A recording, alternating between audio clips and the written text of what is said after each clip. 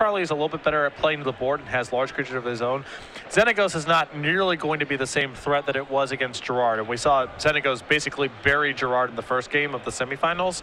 That's less likely to be the case here, but Domri's much more potent weapon. Yeah.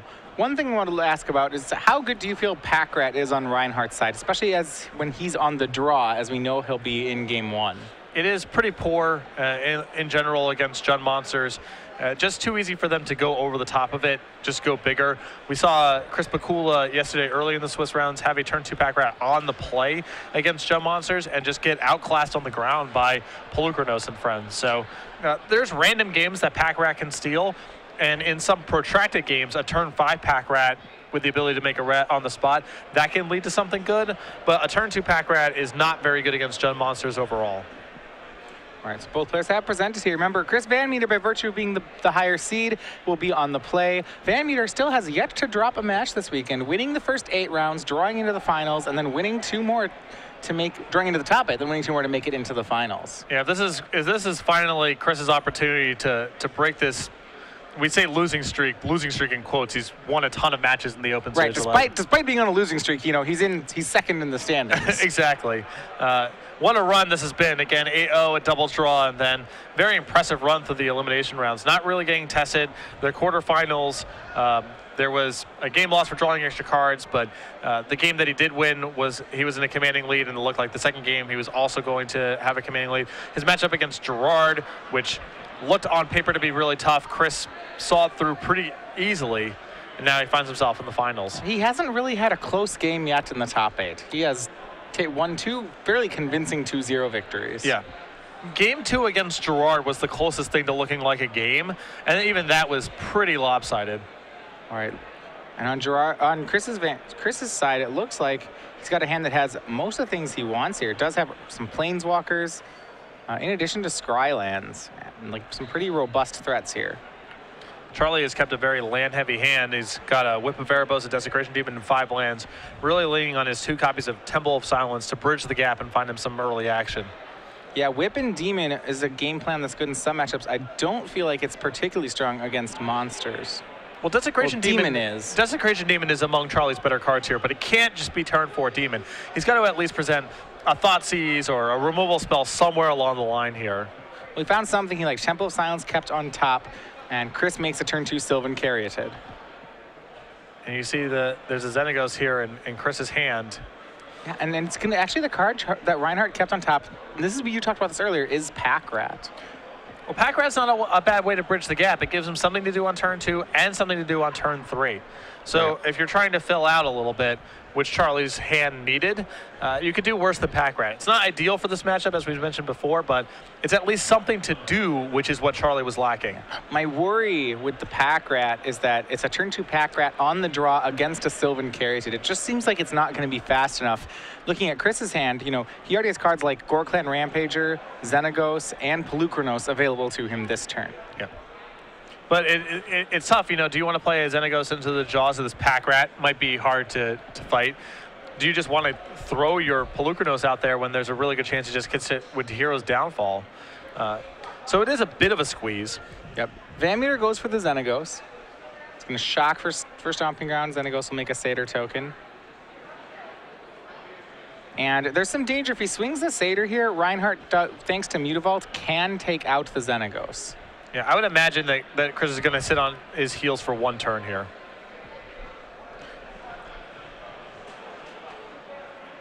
He's thinking about it, but it seems like worth pumping the brakes at least for a turn. Yeah. I'm inclined to agree as well. I think he wants the Xenagos to be more than just a 2-2 that time walks. I think he actively wants to keep the Planeswalker on the battlefield. Well, maybe taking away the turn, given the fact that, you know Charlie has 2 copies of Bile Blight in his hand, maybe it's not worth trying to go too all out protecting the Xenagos. 2 copies in his deck, right? Yes. Okay. And we see, yeah, the Satyr does swing, puts Rinehart down to 18, and Rinehart's draw for the turn was a Banishing Light. That's a pretty key draw actually for the matchup. Really important, especially with the threats that Chris has in his hand. Yeah. Temple from Rinehart will go ahead and Scry keeping a card on top, and it looks like, yeah, he's going to activate and take out the Xenagos. And I don't know, if he seems to me like what Chris traded, he traded a Planeswalker for 2 damage and a 2/2. Okay. He's got bigger plans afoot. The Xenagos was just an enabler. It may just be some amount of a hedge against Bile Blight. And of course, this is the other thing. Let's say Chris plays Xenagos, makes a token and says go, and Charlie goes untap Lifebane Zombie, take your Palachronos. That's also pretty bad here. Right. So stripping away the turn at least opens up the opportunity for Palachronos to resolve without having to worry about Bile Blight eventually just sweeping away all your Satyr tokens. All right, and so what VanMeter does with the turn is he goes ahead and plays a Temple of Abandon, uses the 4 mana again to make the Palachronos you were talking about. Swings for 2, has Rinehart down to 16, and passes. So right now, VanMeter's still ahead on the board. Rinehart, though, as we know, with both Banishing Light and Desecration Demon, has some answers available to him. And he's going to start with a Temple, so it's either Temple Banishing Light or Temple Packrat. Looks like Temple Banishing Light for the Palachronos. Yeah, it's I can't imagine going ahead there and not getting rid of that Palachronos when you got a spot to do so. Yeah, you can't actually risk the Palachronos becoming a 7/7 and being able to fight through the demon. Swing of Packrat puts VanMeter down to 15. So right now life totals are actually close. Rinehart doing a good job of keeping the board clean, but it's going to be harder now. VanMeter does hit that, plays another land, and he's going to go ahead and make Storm Breath Dragon for the turn. This time crashing over for 6 damage, dropping Rinehart down to 10. This is the recipe, just mana acceleration into high impact threats.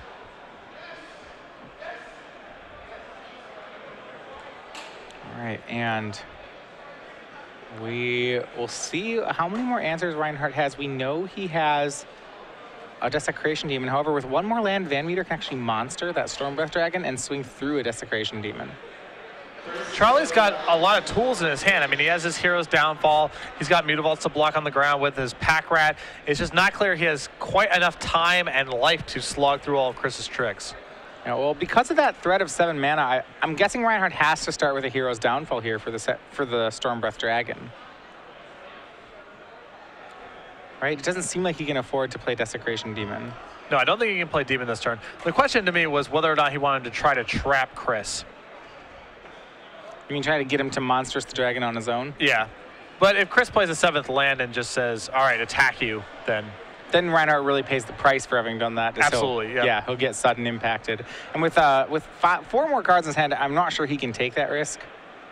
He does play the Hero's Downfall. So VanMeter still has plenty of some gas left. What Rinehart has going for him, and this is a pretty big thing he has going for him, is that if he can get the Desecration Demon down, he can next turn cast Whip of Erebos and start to race Chris. Yeah. And Chris is running out of raw resources here. He doesn't have a lot left over. He does have a Domri in his hand. That may or may not be able to find him more fuel, but he's running out of the resources to be able to slog through a Desecration Demon. Yeah, he has a Domri. He has a Gore Clan Rampager as well right now. So he can play both this turn. But he's going to start with an attack. This is a swing with a Satyr token. And this is a bit of a trap by VanMeter. It's a block with Packrat, a double activation of Mutavault. That's going to price VanMeter into blood rushing here. So Satyr comes to 6/6, tramples over for 3. Rinehart goes to 7. And that there, I have some, it's like a mixed bag there. I like that he got, you know, he got through the Packrat, but at the same time, I'm not sure. Oh, you know, he lost a Gore Clan Rampager. Good post-combat play there for VanMeter. It's a lot of resources, but this sequence is not ideal against Desecration Demon, which is the card that Charlie has left over. Yeah, he used post-combat Domri to have the Satyr token fight away one of the Mutavaults. The Satyr token number was a 6/6 with 3 damage on it. So got to do that and live. But you're right, yeah, Desecration Demon's great against this. Banishing Light as a backup spell, to me, puts Charlie ahead. Yeah, right now, it looks like Charlie's going to just take care of this Domri and try to block the Satyr, try to clear out as much of the board as possible. I think in his spot, I probably would have just jammed the Desecration Demon, but I can respect this play too. Yeah. This play's weaker to really good top decks, but could be safer as well. swing for the Satyr from VanMeter. It's going to trade with Mutavault, and VanMeter did not draw another threat. He just passes back. And now we see Rinehart going to try to turn the corner here with Desecration Demon. So there it is. Yep. Dreadbore, the draw for VanMeter. He has Dreadbore and now Scavenging Ooze. So Scavenging Ooze actually will help a ton against the Whip of Erebos. Scavenging Ooze is a huge draw here. I mean, that's just it is cheap. The draw. It's cheap. It's basically lethal on its own. Yeah. And one good draw deserves another here. Rinehart draws another copy of Desecration Demon.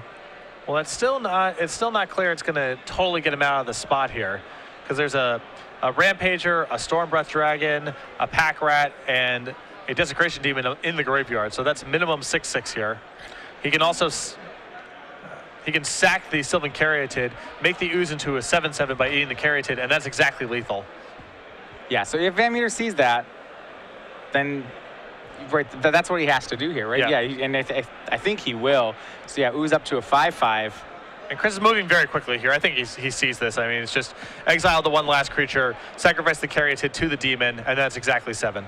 Yeah, Rinehart needs one. If Rinehart had one more life point, things would be a lot different. He'd be able to cast Whip, start getting lifelink for his creature. But it looks like this should be lethal for VanMeter. If he sacks the Caryatid to tap the demon, he can eat 2 creatures. That puts Rinehart down to 0. Elvish Mystic for Chris VanMeter. And there we go. Goes to combat, sacks the elf, taps the demon, eats 2 creatures, makes Ooze a 7/7, and game 1 goes to Chris VanMeter. And that was exactly the Jund Monster recipe right there, was getting out in front and just having enough haste creatures, enough tempo, enough spot removal to contain what Charlie was doing. It wasn't that Charlie didn't have a good draw. He had plenty of tools there to win that matchup. Yeah, I almost felt like if the demon was, there were some spots where Charlie maybe could have turned the corner. If the demon was down earlier, maybe he had a shot in there. I'm not sure about it, but a game that close and you know it could have gone either way. Absolutely.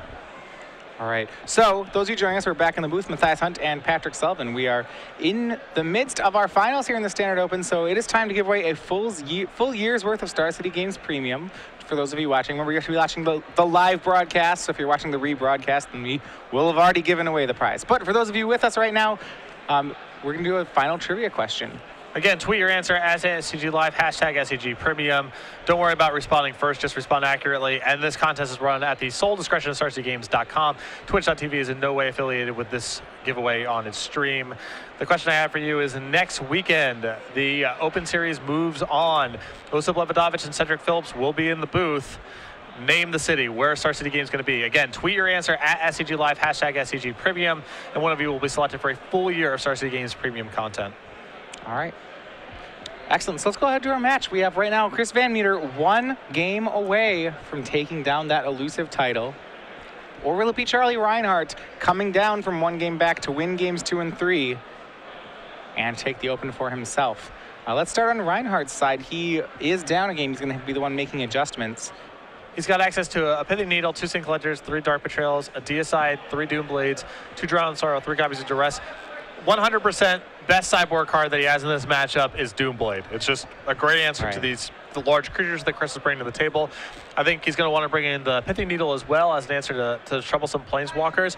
I'm not sure if he's going to want to go so far as to bring in Duress, although Chris does have some troubling spells both in his main deck and in his sideboard. But those are the cards we're looking at here. The Doomblades and the Pithing Needle, and then potentially the Duresses.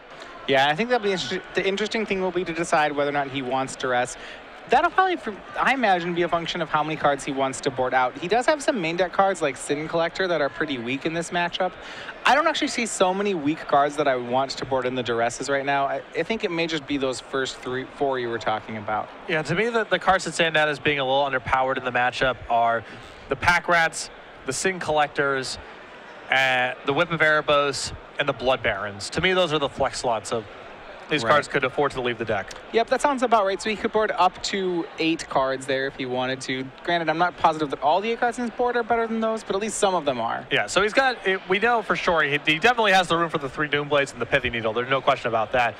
Whether or not he wants to Duress, it's less clear, like you mentioned. It's not clear upgrade over some of these cards, but I think a lot of his creatures just aren't very well suited for the matchup, and I'd rather just become more of a Elspeth Desecration Demon deck with a lot of removal. Yeah. On Chris's side, 3 Mistcar Aegis, 3 Nylea's Disciples, a Doomblade, 2 Golgari Charm, 2 Putrefy, a Vraska the Unseen, a Mizzium Mortars, and 2 Rakdos Return. He's going to want some more of his anti-control cards here. The Vraska, I think the 2 copies of Putrefy are going to be coming in. They're just excellent answers to a lot of Charlie's large creatures, especially the 1 copy of Obsidian Ghost Council, which Chris is not really that well equipped to fight otherwise.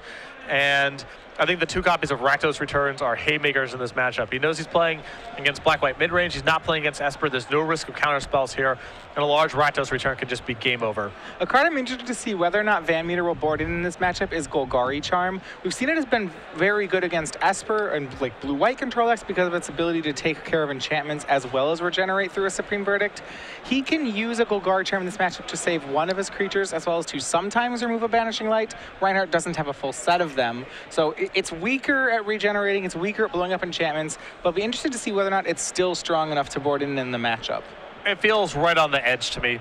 It also has the ability to, Charlie does have some 1 toughness creatures in his deck, so even though he's lighter on enchantments, he is heavier on, Lifebane zombies and occasionally Pack Rat as well. To me, it feels like overall not worth bringing in the matchup, but it's not unreasonable. He can regenerate against various Doomblades and Heroes downfall type effects. There are some enchantments in Charlie's deck, and the -1/-1 mode has some utility as well. Yeah, it does a lot of different things. I'm not sure it does anything well in this matchup, but it might just be it has enough utility that it's still okay. Right, it's not going to be for any one purpose, but because the total sum of its parts is enough to warrant inclusion. Yeah, so Rinehart will get to be on the play this game as Chris took down game 1. You can hear in the background, it's a little after 9 o'clock here, East Coast time. Players already starting to shuffle in for the Legacy Open. I have the feeling this is going to be a big one today. Yeah, certainly this part of the country known for having pretty good Legacy showings. There'll be a Legacy Grand Prix here later in the year as well. Looking forward to that one. All right, and we are underway for the finals here. Game 2, Charlie Rinehart on the play. He's going to go ahead and Thoughtseize. We'll see what he's working against. VanMeter has kept a hand of 4 lands. 2 of them temples, a Elvish Mystic, a Dreadbore, and a Stormbreath Dragon. Pretty slow hand here, and there's definitely some points of attack here. Charlie can slow him down by taking the Mystic, take his 1 large threat with the Stormbreath Dragon, or open up a path for something like Desecration Demon by taking the Dreadbore. So a lot of options here for Charlie. Absolutely, and he goes with taking the Elvish Mystic. I like that play, especially if he has a kill spell already to cover the Stormbreath Dragon. Mystic's certainly one of the stronger cards out of Jund. And it does appear that Charlie has at least Doomblade in his hand. Yeah, he has Doomblade. Looks like he has Doomblade and lands. Yeah. So he's definitely at the mercy of the top of Chris's deck right now. All right, Chris trying to scry himself back into something. And right now, a Pack Rat was the draw for Rinehart. That will probably force Chris to fire off the Dreadbore. It's gonna necessitate some sort of removal spell here. Yeah, he did draw Abrupt Decay for the turn, so he has some just choices as to what removal spell he chooses to use here. He's going to take the less versatile Abrupt Decay. At least in this matchup, I think what's less versatile. Yeah, Chris needs to keep his answers to Desecration Demon available to him. Scry for Rinehart, and a replacement Pack Rat is his draw. So he's at least bleeding out the removal. It's not great to run these 2 Pack Rats and the 2 removal spells, but it is clearing the way for a large threat of Charlie's to go uncontested. Yep. Still deciding on a scry. His cards are just lands, Doomblade, and Pack Rat. He'll keep the card on top, replace the Pack Rat that VanMeter took out, and pass back. We see a second Stormbreath, the draw for Chris VanMeter.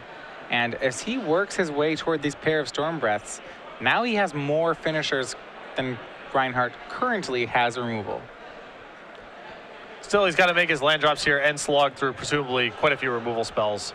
Dreadbore takes out Pack Rat. And we are back under Rinehart. Looks like his draw for the turn, a Bio Blight and a land into play tapped. Or an ultimate price, actually. So now, between the Ultimate Place and the Doomblade, Rinehart once again has VanMeter's creatures covered. And Chris's hand right now is 4 copies of Stormbreath Dragon. And that was the perfect draw for Charlie here. I mean, that is the perfect card to exploit this. So Desecration Demon the draw for Charlie.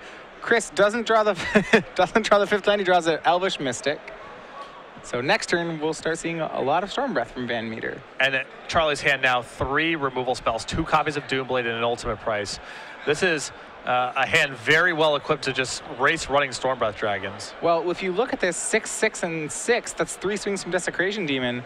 He could actually just clear the air every turn and deal enough damage. So there's the first 6 that puts VanMeter down to 12. VanMeter doesn't have the 5th land either. He's just going to play Domri, and this game should be going to Rinehart. I think we're moving on to the 3rd one here. Yeah, Pelucranos revealed off Domri. That's drawn. Yeah, VanMeter, the way VanMeter can get this is he needs to draw basically Dreadbore. Has to be Dreadbore, and he's got, or Putrefy. Right. So he's got a couple outs here, but he's drawing pretty slim. Yeah, he needs a removal spell. Desecration Demon hits him down to 6. And can he draw a removal for Demon? It is Xenagos the Reveler. That is not going to work. He doesn't have a way to draw another card, and that should be the game. Yep. I mean, he's going to keep playing here. I don't think he knows that Charlie has these removal spells in hand, but yeah, he is in a lot of trouble. +1 by Domri. Well, he has, actually, hold on. Well, yeah, I would say he would be fine without the removal. Yeah, he's going to make the Satyr. Can he use the Satyr to tap the Demon? No. Reinert's going to go ahead and Doomblade the Satyr. Yeah, he shows, collected the whole set of Storm Breaths. Yeah, the entire play set. And now we are on to game 3. That's the first time Chris has been touched in the elimination rounds. Yeah, that is, he had won previously the first 5 games in the top 8, and none of them particularly close. Yeah.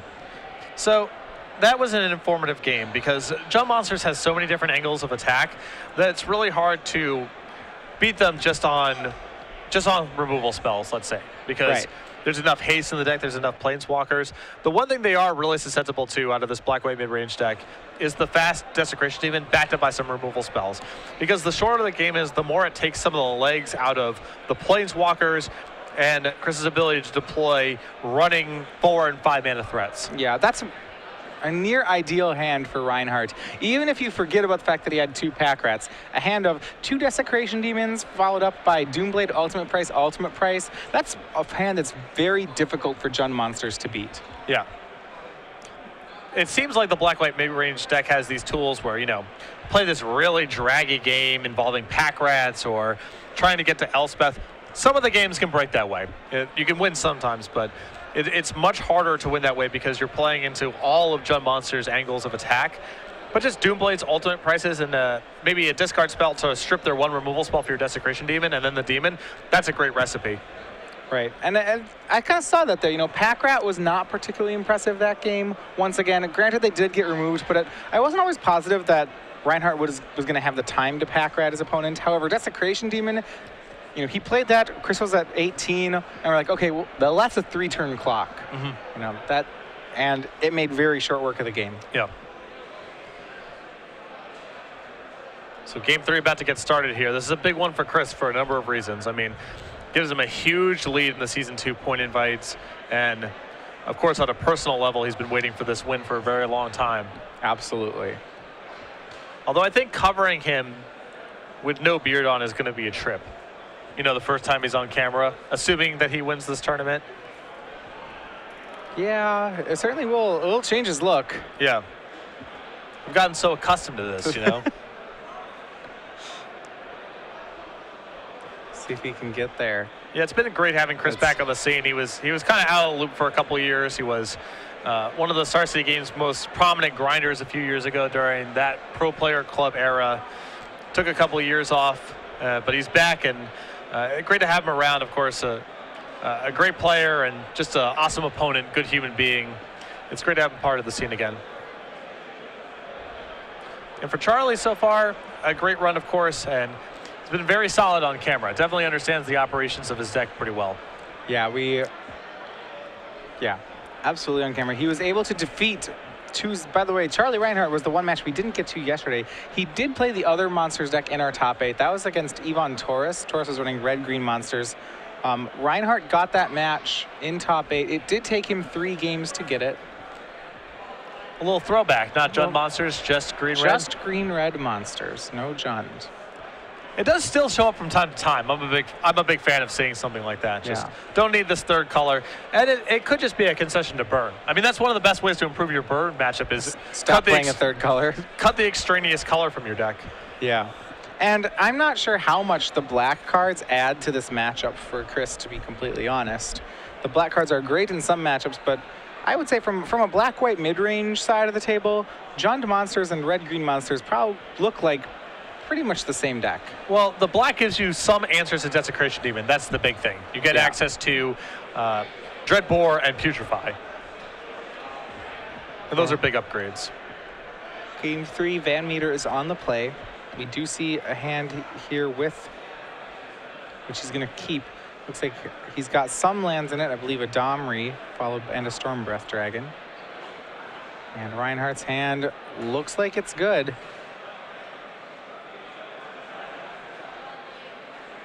I don't know how many lands VanMeter has. He has Vraska, Domri, Stormbreath. It looks like he's just on just Stomping Ground Mutavault. I think so as well. And he's going to have to get some game going. You see Rinehart there with an Elspeth Suns champion to build up to. And there we go, another land drawn for Chris. And this one's a temple. This will help him set up. Turn 2, he has Stomping Ground, and he had Sylvan Caryatid in the first place. All right, that's the opening right there. And you wonder why Chris didn't play the Stomping Ground on the first turn. Why did he play Mutavault? It's in case Charlie thought seized him, he wanted the ability to hit him with Mutavault. Mutavault to play for Rinehart. See, he has Doomblade shuffled to the front of his hand. That's his permission spell. So Chris starts out with the Scry here. It looks like his play is going to be Domri. So if it's a creature, he'll almost certainly keep it on top. I think he's keeping any creature and any black source of mana on top. Yeah. Domri Rod, the play, it's going to plus. And nope, it's not a creature. Doesn't need to look. I would be willing to guess that that's some sort of black source of mana. Yeah. And so Rinehart had the Doomblade up, but you can't Doomblade a Domri. So Chris plays very well around what Charlie could have here. We do see Charlie does have a Banishing Light for the Domri, so he's going to have to decide between Banishing Light and Thoughtseize. Yep. He has also the option of, he could Thoughtseize and then attack the Domri for 2, but attacking the Domri for 2 is not that great in the face of the Sylvan Caryatid. Yeah, he's going to banish away the Domri. We'll see where VanMeter wants to go from here. His top card, it looks like, was another land. It actually wasn't a black mana source, but he still has the Caryatid for black mana, so he's fine right now. Mm-hmm. There's some urgency on VanMeter's side, however. If you look at Rinehart's hand, his next turn could be as good as Lifebane Zombie plus Duress, or plus Thoughtseize. Yeah. And he can just go to work on VanMeter's hand. The bigger problem is that it's trivial for Charlie to answer a lot of the threats that Chris has access to. The Planeswalkers are a different dimension of attack, but these Polychronoses and Stormbreath Dragons, it's pretty easy for Charlie to bat those aside with his spot removals. Yeah, so Chris, for that turn, goes ahead and makes Xenagos the Reveler. He makes a Satyr, it crashes in for 2, and Charlie's at 18. I'm not sure that Charlie has an answer immediately to the Xenagos. He has an answer to most everything else Chris is doing. So we'll see where he goes there. He does have an Elspeth to build up to as well. Yeah.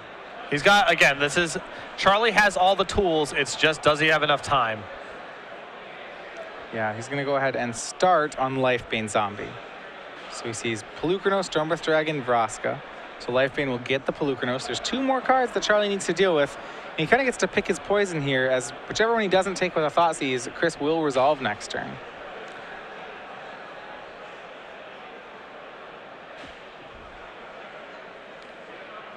And my guess is, it's really hard to say. Neither of them work that well. So he's going to go ahead and Thoughtseize away.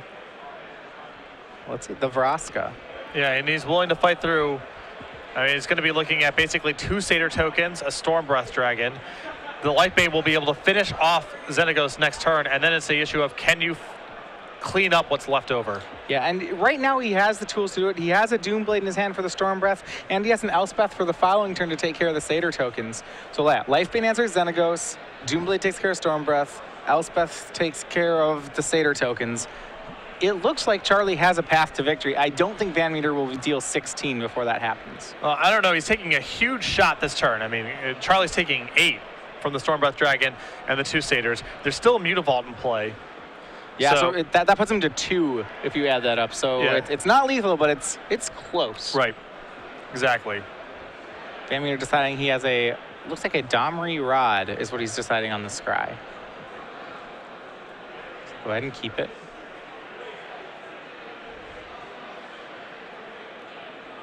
And another Satyr token enters the battlefield for him. He's going to commit all out. That's Stormbreath Dragon, 8 damage. Rinehart will drop to 8. The die has been cast. Now we'll see if Charlie is able to clean all this up in time. Yeah. And a second Doomblade, the draw for Rinehart. Huge draw. Yes, he already was going to cast 1 Doomblade this turn. The question is whether or not he'd be able to cast anything else. Now, he's not out of the woods yet. Charlie has no 6th land at the moment. So he's going to take care of Xenagos, step 1. Now he's going to stay alive. And, yeah, he's going to go ahead and Doomblade the Dragon before VanMeter gets a chance to Monstrous it. So, again, there's a path here. Yep. Just absolutely.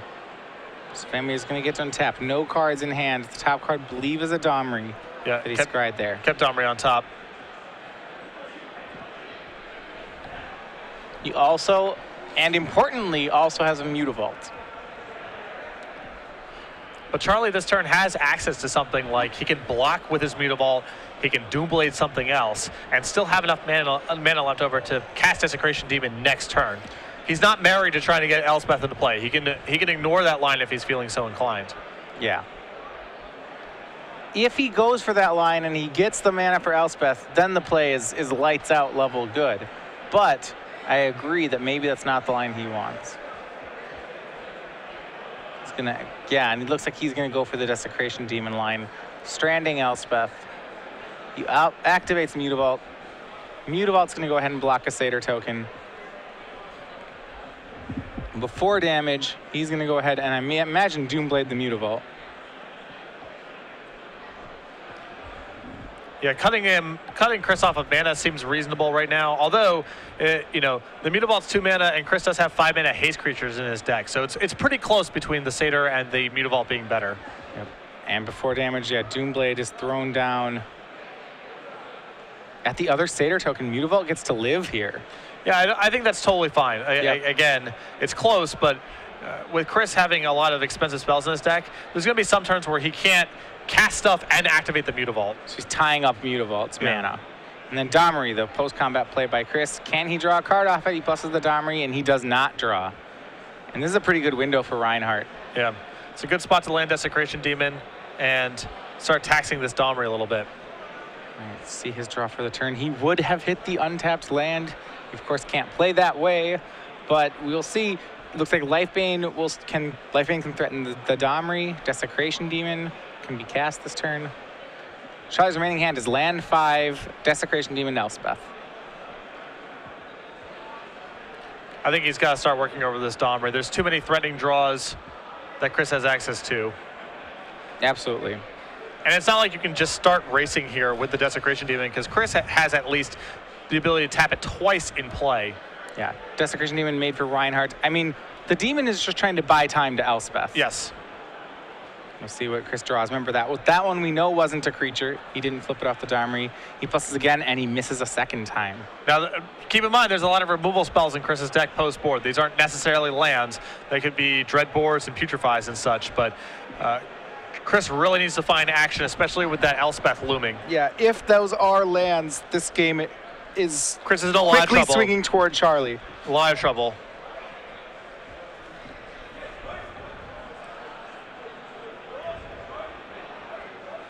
You can see on his face, he knows he's in a tough spot. Yeah, he does have the opportunity here to hit for 2 points of damage if he wants to. He can use the Sylvan Caryatid to tap down the Demon and get him for 2, but that doesn't leave him with a lot going on here.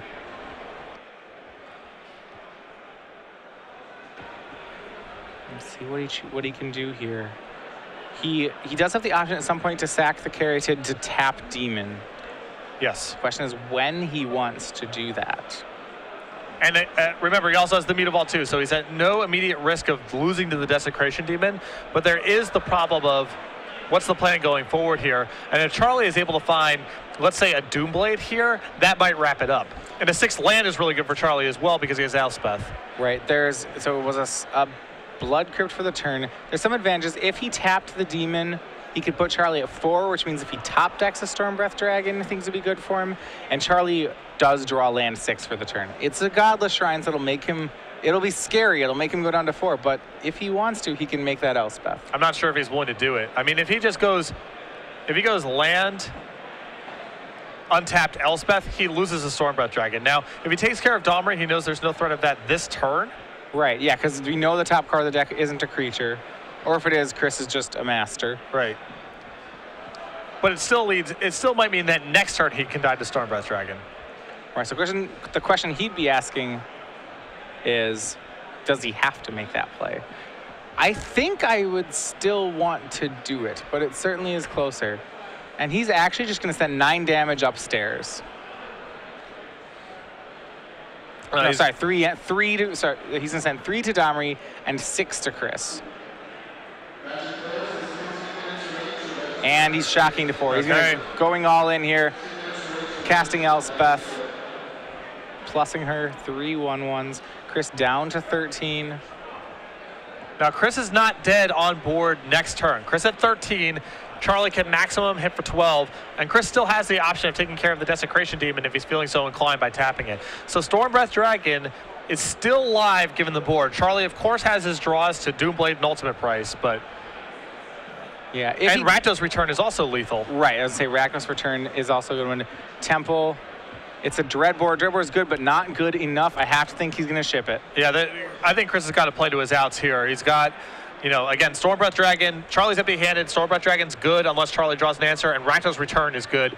This Dreadbore is not much of a reprieve right now. Chris knows it too. It's going straight to the bottom. Yeah, there was a second there, looking at Dreadbore, thinking this card would have been real good a couple turns ago. However, with both Demon and Elspeth and 3 tokens already made, Dreadbore doesn't even buy you a turn. Yeah. And Chris, I believe, is down to 1 top deck.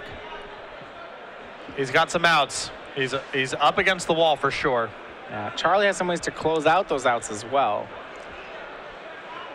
If Charlie draws a spot removal spell, it closes a lot of outs. If Charlie draws Whip of Erebos, it probably closes all the outs. Yeah. If Whip is even in his deck, I mean, that would be near the top of the list of cards to cut in my mind in this matchup, just because Chris has removal spells and Scavenging Ooze, and it's more about board presence than a damage raise.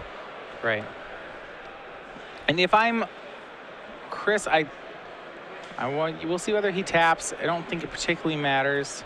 Doesn't really change any of the outs. Rakdos Return, he's still got plenty, and Stormbreath Dragon, he's still got the mana for. All right, Demon is tapped. Rinehart is going to swing 4/6. Mutavault will eat one of the soldiers. Chris takes 5, goes to 8.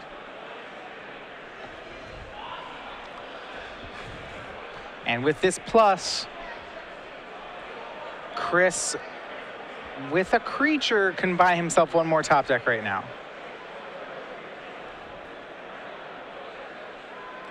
He'd have to be able to block a soldier and tap the demon, and then he only takes 7 next turn. Yeah, Chris is facing exactly his rubbing his hands. I mean, he knows he's got... All right, and that closes that out. Now it's just this top deck. Can Chris do it? Stormbreath, Rakdos Return, here we go. This is for the title.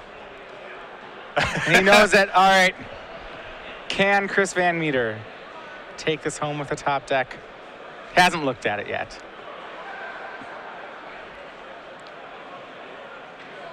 Now he knows. Did he get there? He didn't slam it. I don't think it's there. This would be a really good slow roll, but I suspect it is not.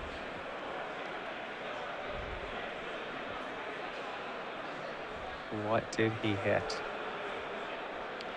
I don't think it's there. I mean, the Blood Crypt and the Stomping Ground, that's a red and a black set aside. Okay, it's Scavenging Ooze. No, I don't think he can do anything with this, because Blood Baron's going to gain too much life. Yeah, I think this is the one draw I believe that gives Chris another turn, but leaves him drawing to nothing, I believe. Right.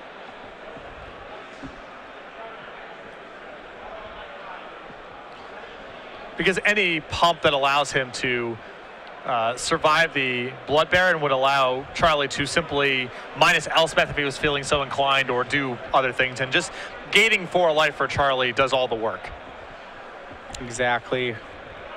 Drop the tune there, Charlie with a commanding board. Should be able to get there. I'll make sure he closes it out. He goes to combat. Chris is going to have to activate Mutavault and sacrifice it to the Desecration Demon. Demon is tapped, becomes an 8/8. As long as Charlie attacks Blood Baron here, he's fine. Yeah, it doesn't matter if he loses the Blood Baron. It's just an issue of gaining life. And he's going to swing the entire team. It's the correct move, and this is one that should close it out. The only way Chris can survive is he has to block Blood Baron. And he doesn't even have a 3rd green mana in play, so yeah, he can't it's even be a trade. He can't even pump his Ooze to a 5/5. So there's going to be a trade there. Chris is going to, yeah, Chris can go to 10. Yeah, and he has to block Blood Baron. He can't block a soldier token. It appears that this is going to be the first loss Chris takes of the entire tournament here in the finals. And he gets so close. Wins the first 5 games of the top 8. Gets within 1 game. Hasn't lost a match all day. Then games 2 and 3. So close. Yeah. This one was full of drama too. I mean, this game was really back and forth. Chris on his last turn there had some draws, but Scavenging Ooze was not one of them. He's going to go ahead and eat 2 cards. That's going to be 2 creatures. Stormbreath, among them Stormbreath Dragon. Ooze becomes a 4/4. It's going to trade with Blood Baron. Rinehart will go up to 8. VanMeter is going to go ahead and take 8. He drops to 2. With only 6 mana, no permanents in play, I don't think VanMeter has a play that can deal 8. Not from here. I mean, Rando's Return is his only X spell, and he's well short of that. Yeah, 3 more tokens from Elspeth. And it's a 4, so that'll be it. Charlie Rinehart defeats Chris VanMeter 2-1. He is your Star City Games Somerset, New Jersey standard champion. A great match there. Congratulations to Charlie. Chris, just a little short there. What else can you say? A really dramatic finals. You can tell Chris is a little deflated right now, being that close to winning one of these, to this Open. But of course, just another great tournament run for Chris.